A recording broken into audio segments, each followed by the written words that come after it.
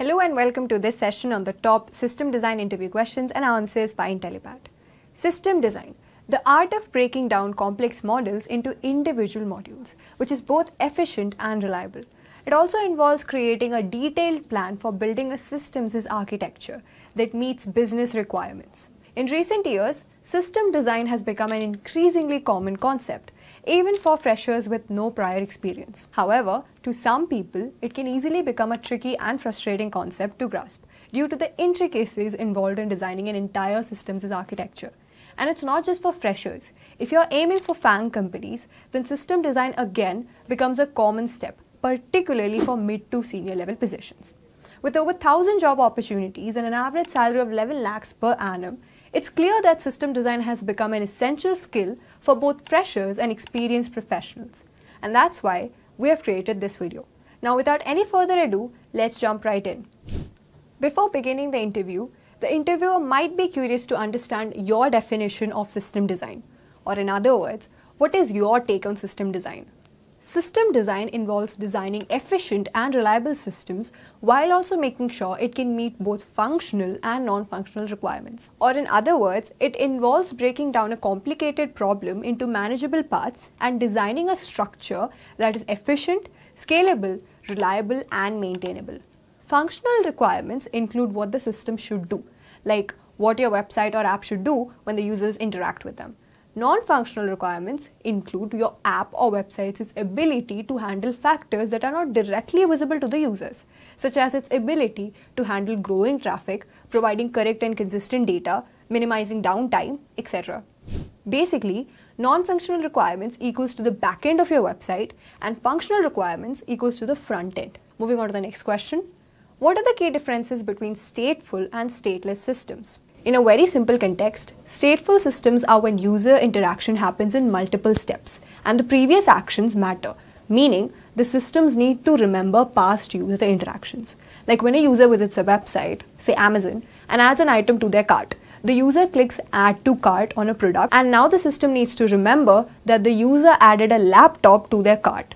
Finally, if the user proceeds to check out, then the system needs to retrieve the item the user added to the cart or the laptop.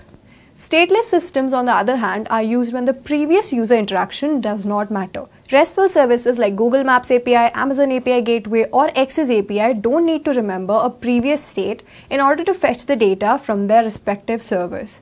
Moving on to our third question. What is a load balancer and why is it used? A load balancer is a device or a system that distributes the incoming traffic across multiple servers, ensuring that no single server becomes overwhelmed. A load balancer is used to maximize efficiency, enhance reliability by redirecting traffic to healthy servers, and achieve high fault tolerance by redirecting traffic to available servers.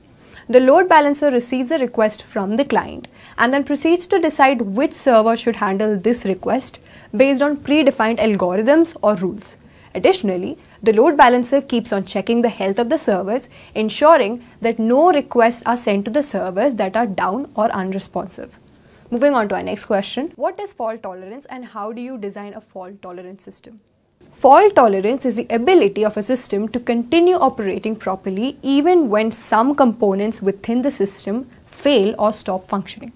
A fault tolerant system must be designed in such a way that it can anticipate, detect, and handle failures gracefully without significantly affecting the user's experience or the system's functionality.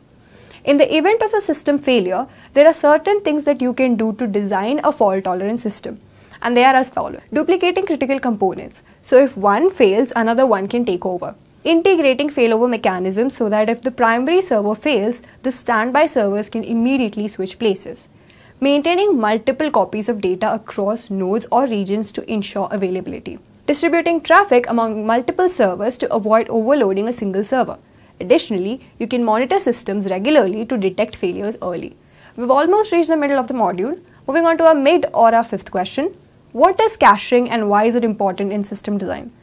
Caching is the process of storing frequently accessed data in a temporary storage layer called a cache layer. Now, this cache resides closer to the client or application than the primary data source, so that requests for the same data can be served faster. Caching plays a crucial role in system design because it significantly improves performance. meaning a user sitting in Mumbai and a user sitting in Germany will be able to access a website located in India at the same time. Caching also reduces the load on primary servers by offloading the frequently accessed data to multiple servers. Additionally, caching also provides fault tolerance by serving as a backup in case the primary server becomes temporarily available, which in turn improves the system's reliability. Now that you have understood the concept of caching, let's put it into use with our sixth question. What is the purpose of a content delivery network? A CDN, or a content delivery network, is a distributed network of servers strategically located across the globe to deliver content to users more quickly. The content or the data stored inside the CDN servers is called cached content. So in a nutshell, the primary purpose of a CDN is to bring the content from the origin server to its end users as quickly as possible by caching it at distributed edge locations closer to the user. This reduces latency, improves load times, and increases reliability. Moving on to our next question. What is the difference between horizontal and vertical scaling? Horizontal scaling involves adding more machines or instances to a system to handle the increasing workload. Or in other words, you distribute the workload across multiple servers.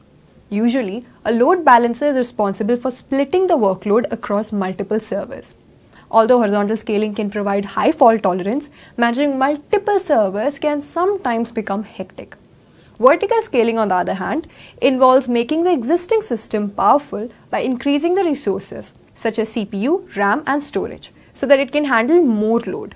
So instead of adding more servers, like horizontal scaling, you make the current server more powerful. Vertical scaling is easier to manage as compared to horizontal scaling, as there are fewer servers to manage. But there is a physical limit to how much a single server can be scaled. So scalability is limited.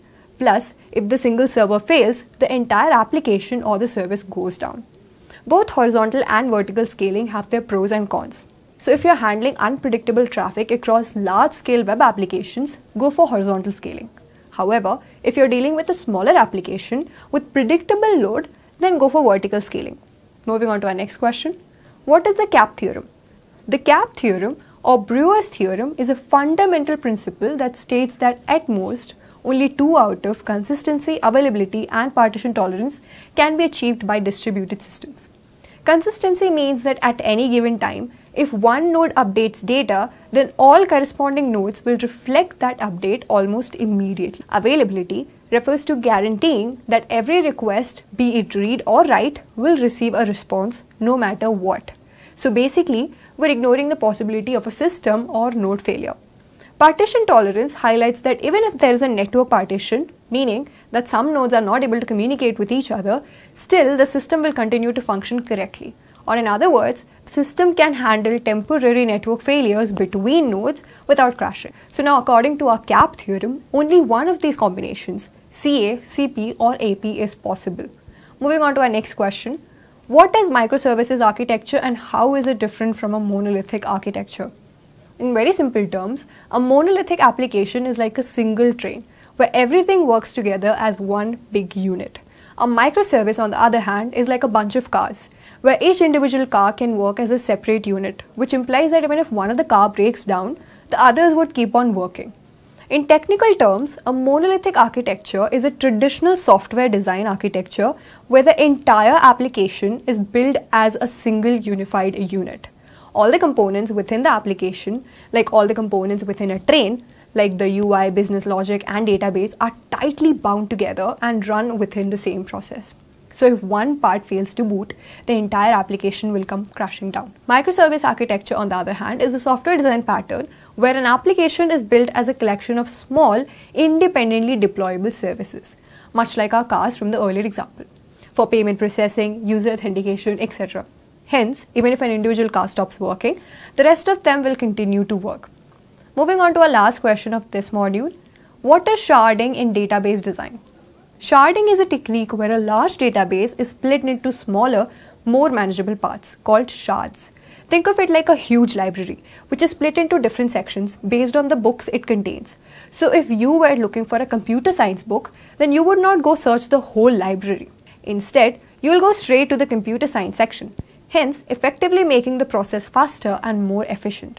As to how sharding works, the database is divided into chunks based on a specific sharding key, such as user ID, geographic location, etc. And each chunk is stored on a different server. When a query is made, the system uses this particular sharding key to locate which shard contains the data and routes the user request to that particular shard. Some examples of sharding include popular social media platforms like Facebook and Instagram, e-commerce websites such as Amazon, and online multiplayer gaming platforms. That was the end of this video. If you found it useful, then make sure to give this video a thumbs up and hit the subscribe button to never miss out on any updates from us.